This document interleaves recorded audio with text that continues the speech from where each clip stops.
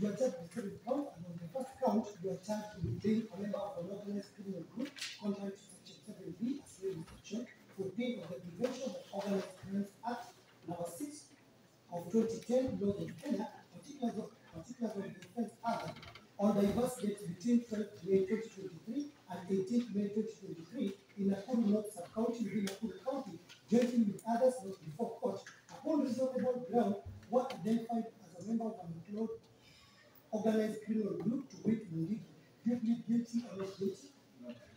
And on the second count, you are charged with engaging in an organized criminal activity under Section 3, 1J, as read in Section 4.1 of the Prevention of Organized Crimes Act, number 6, 2010, laws of Kenya, particular Act, it was on the 12th May 2023 at Wajackoyah area, Nakuru North Sub-County within Nakuru County, jointly with others not before court, who found in possession of records likely to be useful to a person preparing to commit a serious crime involving an organized criminal group to wit Mungiki. Guilty or not guilty? No.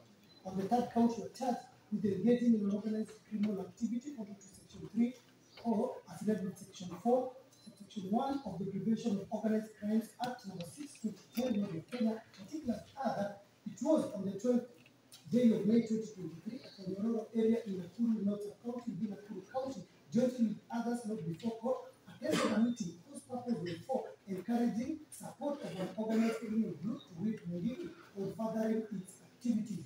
Guilty or not guilty? And on the fifth count, you are charged with engaging in an organized criminal activity contrary to Section 3 or as read in Section 4 of the Prevention of Organized Crimes Act, number 6, 2010, laws of Kenya, particulars are that it was on the 11th day of May 2023 at the Wajackoyah area in Nakuru North Sub-County within Nakuru County, jointly with others not before court, addressed a meeting whose purpose was for encouraging support of an organized criminal group to wit Mungiki or furthering its activities. Guilty or not guilty?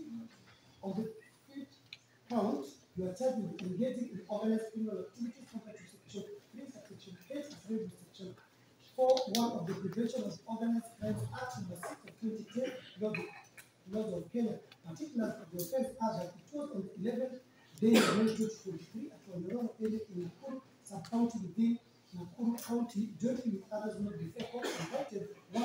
David Mwangishinge, 2. Daniel Mukwe, Simon Bugai Mato, John Kuria Karioki, Peterson Wanjau Bilango, Samuel Kanyege Gile, Julius Domo Kamau, Peter Jenga, Wambui, to a meeting whose purpose is to provide instructions connected with Mungiki and an outlawed organized criminal group. You plead guilty or not guilty? And on the sixth count, you are charged with engaging in an organized criminal activity contrary to Section 3, Section 8, as read in Section 4.1 of the Prevention of Organized Crimes Act, number 6 of 2010, laws of Kenya. Particulars of the offense are that it was on the 11th day of May 2023 at Wajackoyah in Nakuru County within Nakuru County, jointly with others not before court, provided your home for use by David Mwangishinge, Daniel Mungo Jerome, Simon Mugai Mato, John Kuria Kanyeki, Peterson Wanjau Bilango, Samuel Kangede Gile, Julius Domo Kamau, Peter Jenga Boy, with others not before court to hold a meeting whose purpose is connected with Mungiki, an outlawed organized criminal group. Guilty or not guilty? On count 7, you are charged with engaging in organized criminal activity contrary to Section 3, Section 1, as read in Section 4.1 of the Prevention of Organized Crimes Act, number 6, 2010, laws of Kenya. Particular offense are that it was on the 11th day of May 2023 at Wajackoyah area in Nakuru North Sub-County within Nakuru County, jointly with others not before court, permitted in home for use by David Mwangishinge, Daniel Mungo Jerome, Simon Mugai Mato, John Kuria Karioki, Peterson Wanjau Bilango, Samuel Kangede Gile, Julius Domo Kamau, Peter Jenga Boy, with others not before court to hold a meeting whose purpose is connected with Mungiki and outlawed organized criminal activity. You plead guilty or not guilty?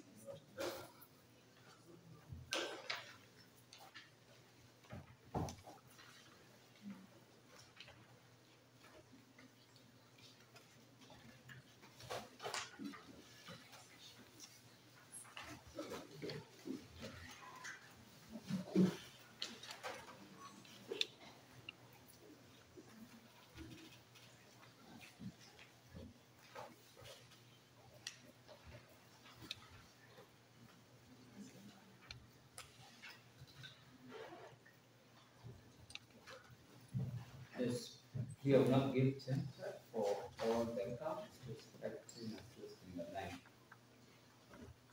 Yes, Senior Counsel. We applied for bail for our client on similar terms as his co-accused, who were released on a 50,000 Kenya shillings cash bail or 100,000 shillings bond. I was just looking at how the DCI is describing our client on their social media on the 24th of this month under the heading ex-Mungiki leader, when they were circulating that he is wanted. So although there are so many charges claiming that he is in an unlawful organization, the DCI seems to acknowledge that he is a former leader of that organization. So I'm asking the court, and I know the court knows that an accused is presumed innocent until proven guilty, but I brought that angle for you to see that even the police know he is a former leader of such an organization. Therefore, the charges, the police will provide the best evidence that the charges before the court cannot stand.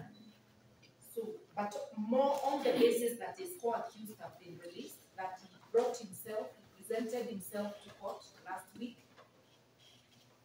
presented himself voluntarily to DCI Nairobi, and today has presented himself to court voluntarily. This is a man who the court can even release on a free bond. He is a leader who in the recent elections vied for senator of Nyandarua County, not Nyandarua, like Laikipia County. And Ghana had over 40,000 votes.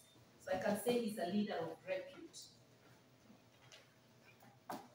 He's not a person who can fail to come to court. He's not a flight risk.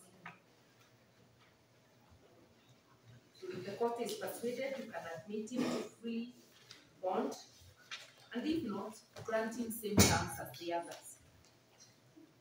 Allow me, without drama, to say the following. That will be. If you see your. Oh, sorry. I've forgotten. I used to be serious. Yes, I understand. And I'm forgetting that it's still manual. We haven't gone digital. Please remember that. I will be looking at the pen. Yes. Yeah, so I'm saying that. Yes, I'm ready right now. Almost where you are. Sorry.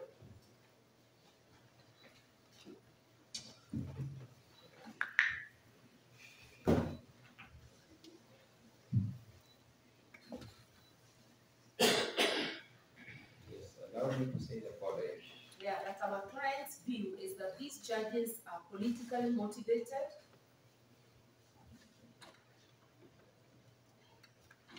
or the sole intention of curtailing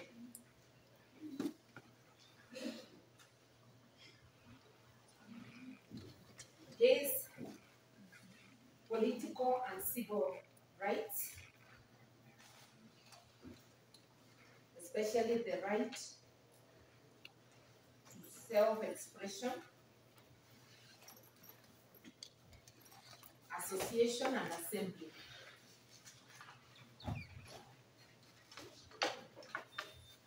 And also intended to stop him from mobilizing his political base like every other politician does.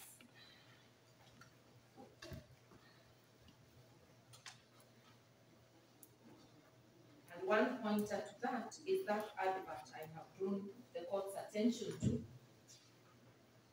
And I have shown the prosecutor, and it's on the DCI's timeline, where he is referred to as ex-Mungiki leader.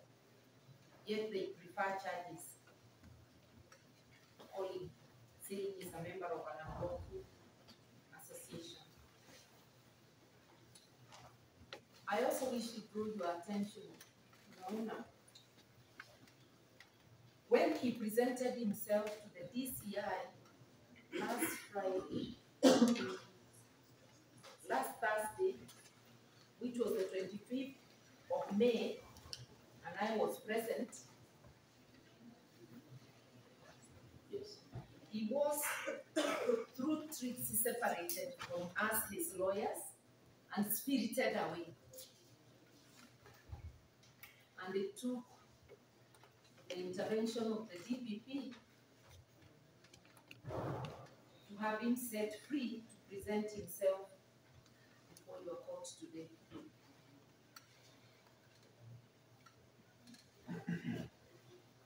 Looking at the time, this was happening after 1 p.m.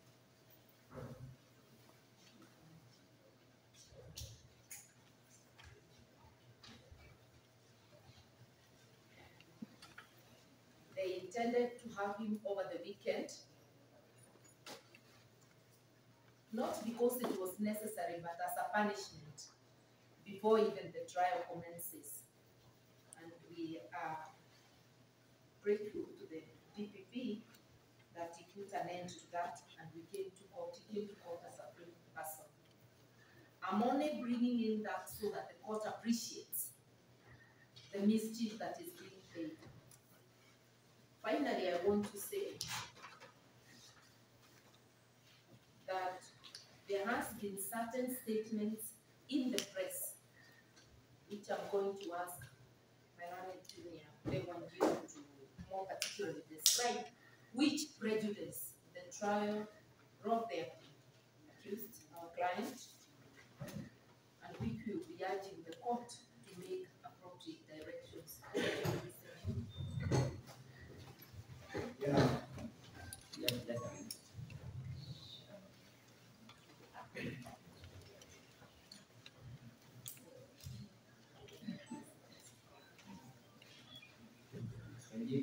Yes, Your Honor. Yes, Your Honor. Proceeding from where senior counsel has held off.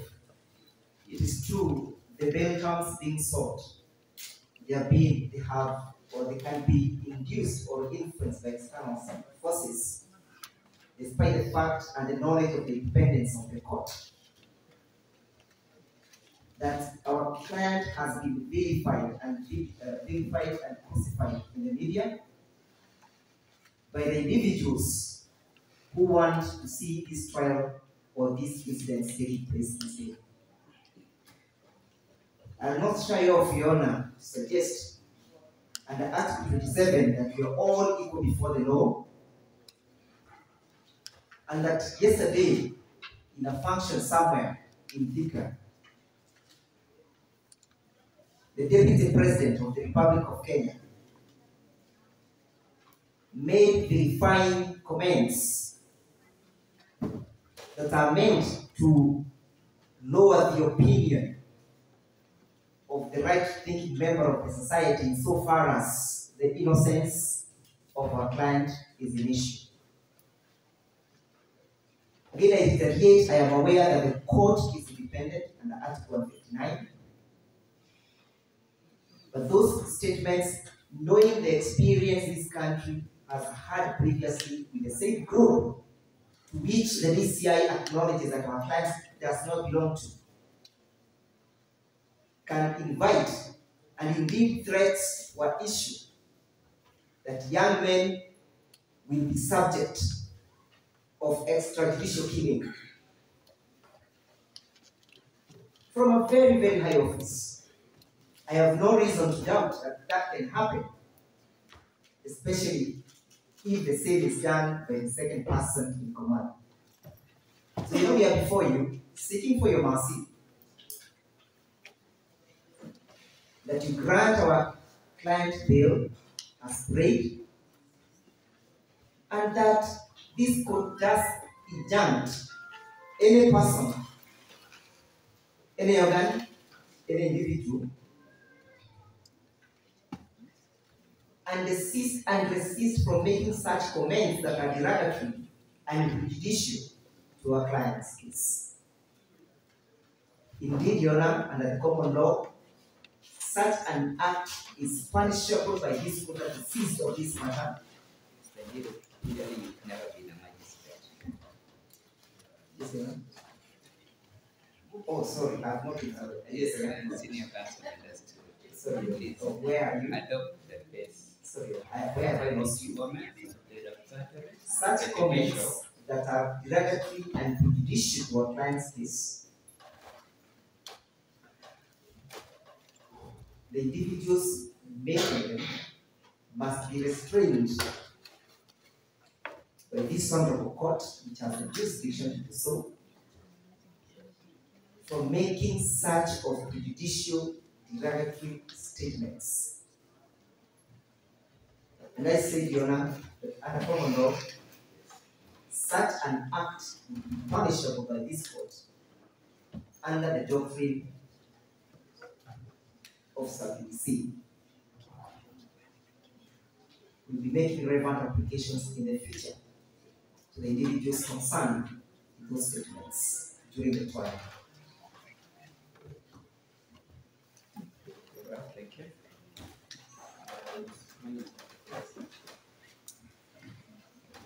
I do hear the same circumstances. I appreciate it.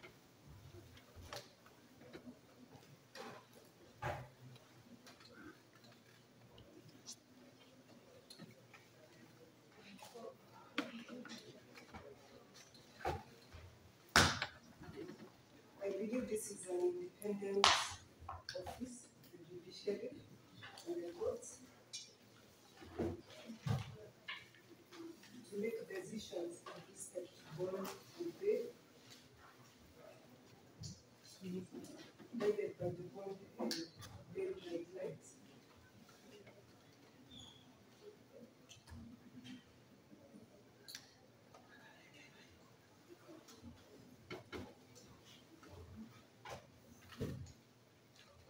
So I believe counsel indicating that there will be influence from external forces. Their allegations are need to be founded.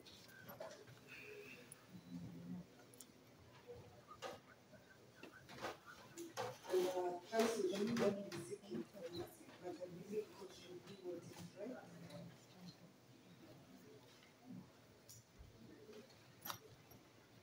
I do also appreciate the sentiments of our senior counsel.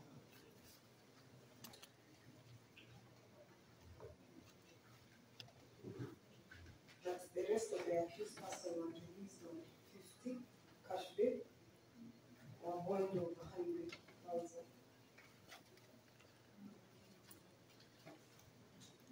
Your Honor, we do object to the accused person be released on full bond.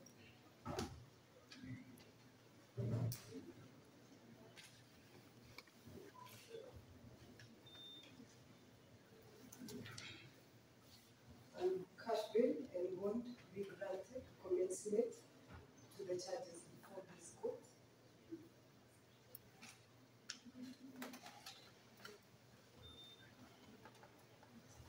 To be able to proceed with the matter.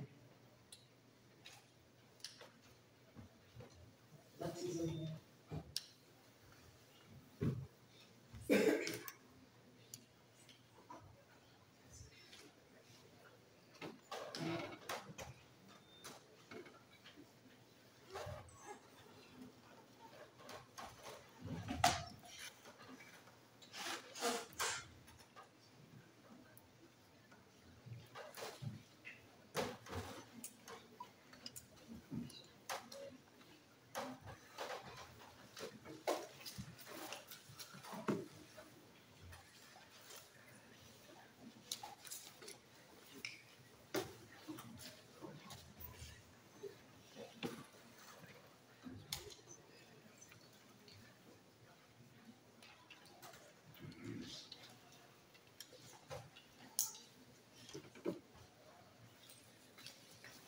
Yes, very well. other than bond, there are some substantive issues that have been raised, which I think it ought to be captured in substantive ruling. You'll kindly give me about 30 minutes. We resume at 10 minutes past noon. Sorry, 10 minutes past 1. That's the next around 30-35 minutes for the substantive ruling.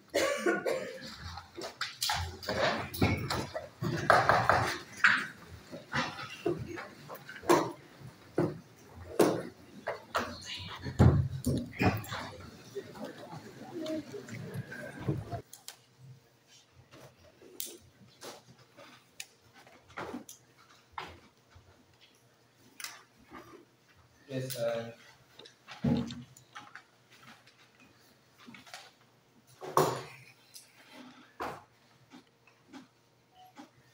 yours Maina Njenga. 12:29. Accused Brussels.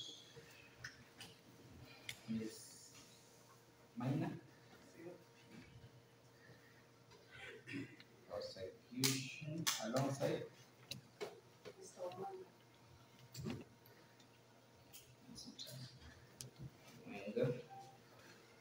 Yes, Miss Karua. Let's see.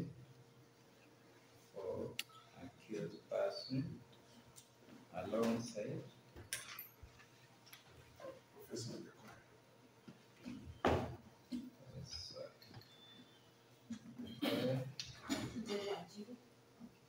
Mr. Iria.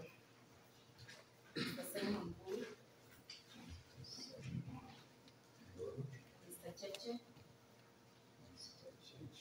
and Mr. Munji.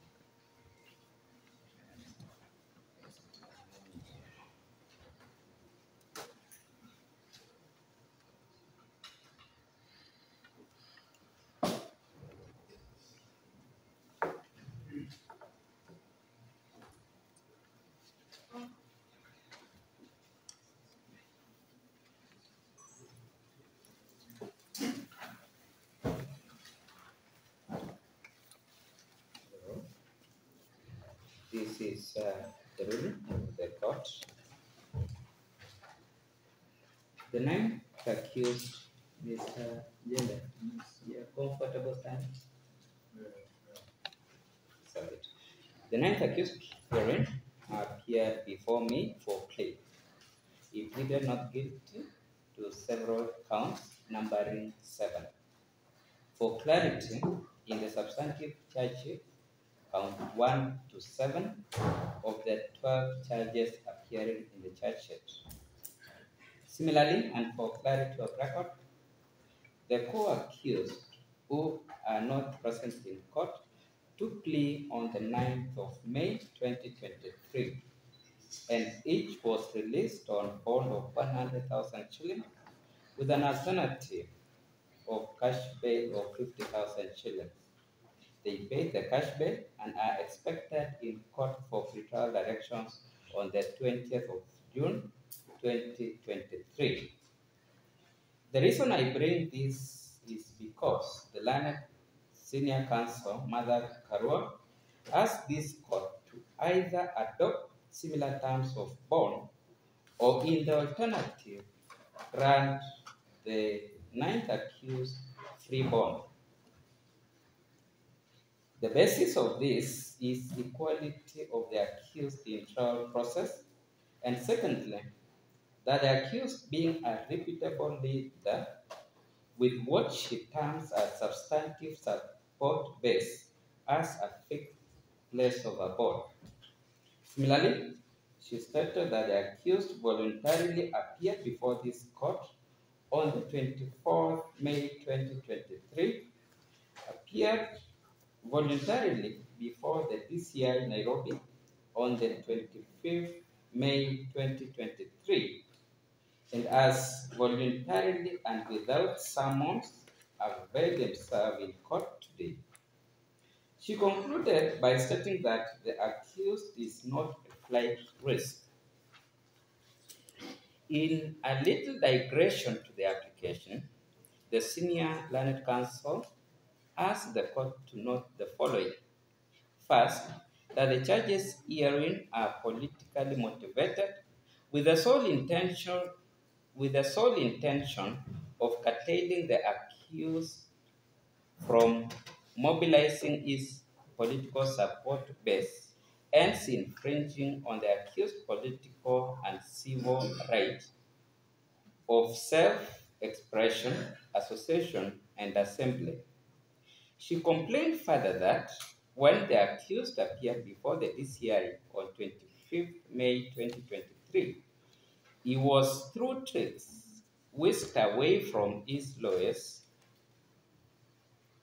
and it only took the intervention of the DPP for him to be reunited with his lawyers. This to her is a demonstration of mischief by the DCI. Mr. Njiru had this to say. Article 27 of the Constitution provides for equality before the law. He laid this basis on the alleged statement by the Deputy President, which in his view jeopardizes the trial of this case. He alleged that threats were issued to young men and specified, though, that they may face extrajudicial killings. He asked that this court should injunct all bodies and organs from making statements and inferences that may jeopardize the trial hearing or statements that are sub judice.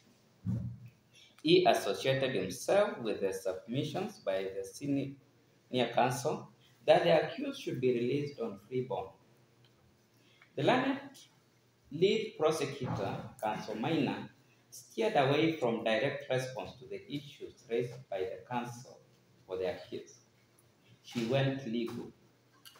She asked that the court should make independent view and not driven by mercy, as alluded to by Counsel Njiru.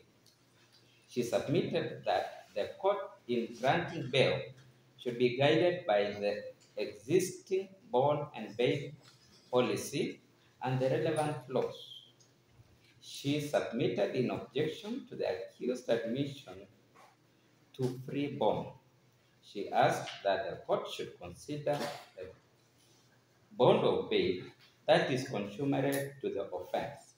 She had either no objection to the accused admission to bond. This is the determination. The law on accused admission to bond is clearly spelled out in Article 49(1)(h) of the Constitution. I deem it fit to restate, quote, an accused person has a right to be released on bond or bail on reasonable condition pending a charge or trial, unless there are compelling reasons not to be released. The constitutional rights to bail as guaranteed under the Constitution is therefore subject,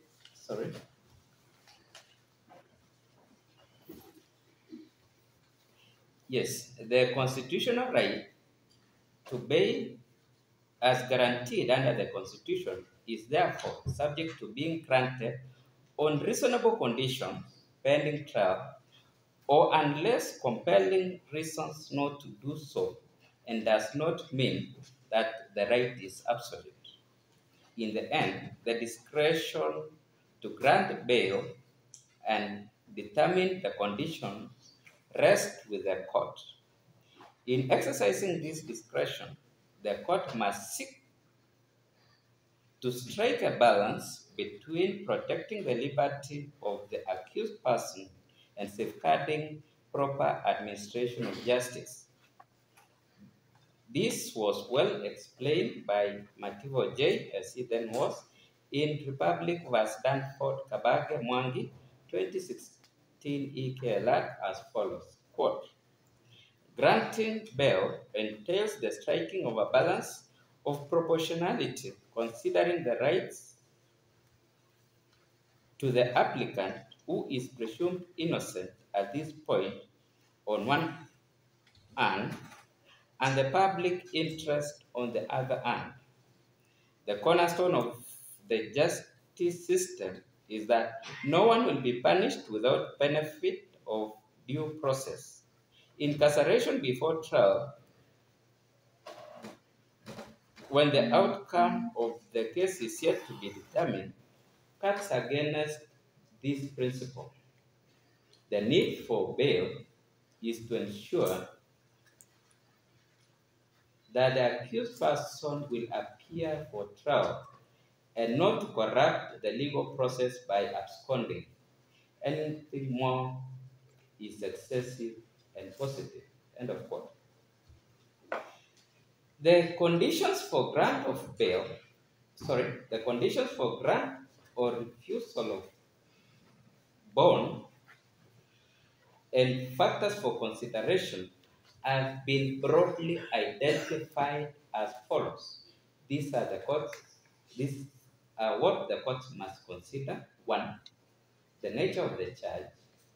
2, the strength of the evidence which support the charge. 3, the gravity of the punishment in the event of conviction.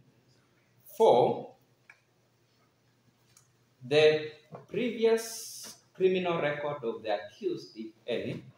5, probability that the accused would not surrender himself for trial.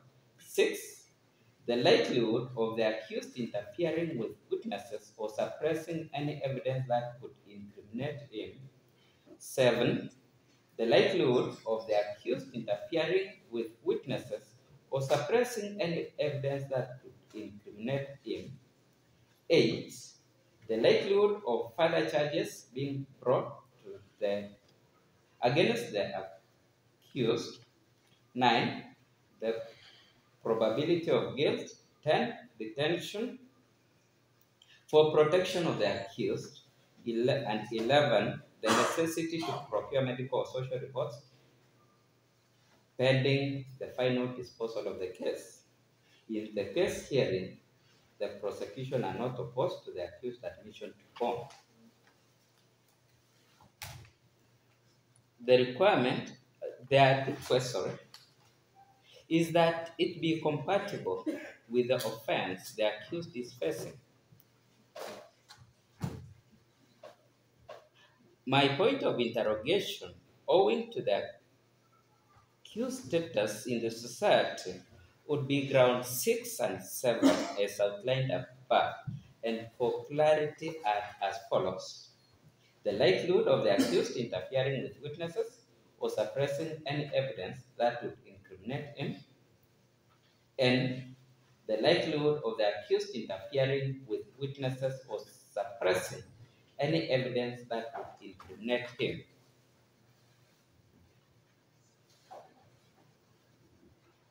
I, however, want to state that the accused has been out on anticipatory bail granted by Nairobi High Court Miscellaneous E-165 of 2023.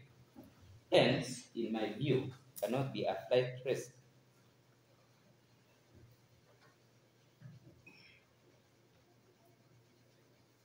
I, however, would wish to observe that considering the circumstances of this case, conditions ought to be placed on the accused admission to bond. And I give the following condition. 1, that the ninth accused is submitted to a bond of 100,000 shillings or an alternative cash bail of 50,000 as the other co-accused. 2, the accused is restrained from making statements either through press or in public rallies which make any direct reference to this case.